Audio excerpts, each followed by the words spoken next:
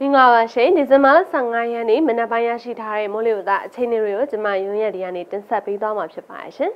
ဒီကနေ့မနက်ပိုင်းရရှိထားတဲ့ပုံစံအခါမှာတော့ဘင်္ဂလားပင်လယ်အော်တောင်ပိုင်းမှာတိမ်အသင့်ဖြစ်ထွန်းနေပါတယ်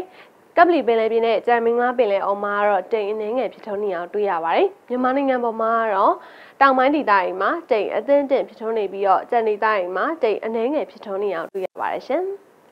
လေတိုက်ခတ်နိုင်မှုခန့်မှန်းချက်အနေနဲ့ကတော့ရခိုင်ကမ်းရိုးတန်းမြို့အကျမော်ကမ်းရိုးတန်းမွန်နဲ့တနင်္လာရီကမ်းရိုးတန်းနဲ့ကမ်းလွန်ပင်လယ်ပြင်မှာလေတိုက်နှုန်းနေရာတနာရီ15မိုင်ကနေ18မိုင်နှုန်းတက်ခတ်နေပါရှင်။မြန်မာနိုင်ငံတောင်ပိုင်းဒေသတွေရဲ့မိုးလေဝသခန့်မှန်းချက်တွေအနေနဲ့ကတော့စစ်တွေမကွေးပသိမ်ပဲခူးမော်လမြိုင်နဲ့ဖအံစတဲ့မြို့တွေအားလုံးဒီဘက်မှာတော့နေသားနိုင်တယ်လို့ခန့်မှန်းထားပါတယ်ရှင်။ရန်ကုန်မှာတော့တိမ်နှင်းငယ်ဖြစ်ထွန်းနိုင်ပါတယ်။တဝယ်မှာတော့တိမ်ထူရနိုင်တယ်လို့ခန့်မှန်းထားပါတယ်ရှင်။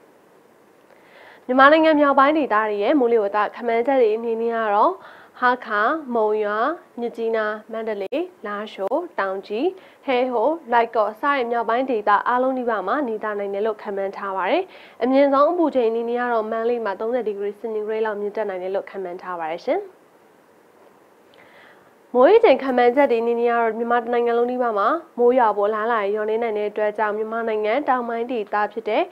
တနင်္လာရီတိုင်းမှာဒါမိုးရေချိန်က20မီလီမီတာကနေ40မီလီမီတာလောက်သာရွာသွန်းနိုင်တယ်လို့ခန့်မှန်းထားပါတယ်ရှင်။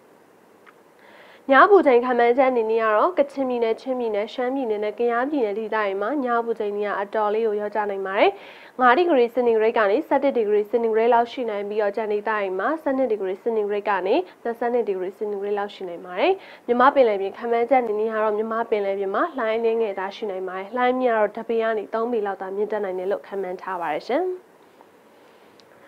မန္တလေးမြို့နယ်ဤတွိုက်9ရက်စာခန့်မှန်းချက်အနေနဲ့ကတော့လာမယ့်9ရက်လုံးလုံးမှာမန္တလေးမှာနေသားနိုင်တယ်လို့ခန့်မှန်းထားပါတယ်အမြင့်ဆုံးပူချိန်ကတော့30ဒီဂရီစင်တီဂရိတ်လောက်ရှိနိုင်တယ်လို့ခန့်မှန်းထားပါတယ်ရှင်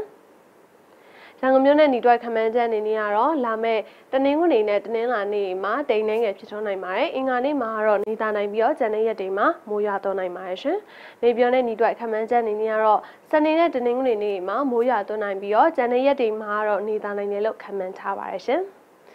ဆက်လက်ပြီးတော့အာရှဒေသမှာရှိတဲ့မြို့ကြီးတွေရဲ့မိုးလေဝသအခြေအနေတွေကိုတင်ဆက်ပေးသွားမှာဖြစ်ပါတယ်ရှင်ကျေးဇူးများတင်ပါတယ်ရှင်